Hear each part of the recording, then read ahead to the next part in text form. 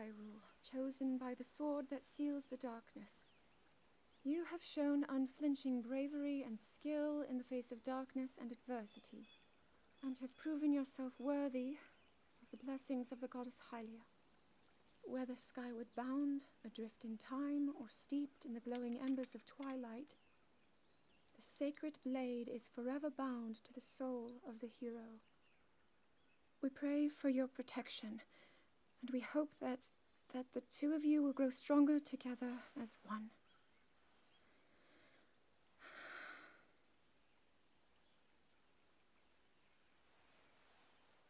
Forged in the long distant past, the sword. Gee, this is uplifting.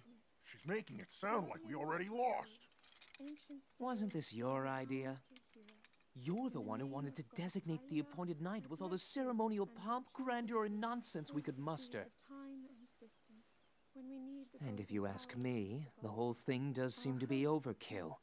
I think I'm on the same page as the princess regarding this boy. Oh, give it a rest. That boy is a living reminder of her own failures. Well, at least that's how the princess sees him.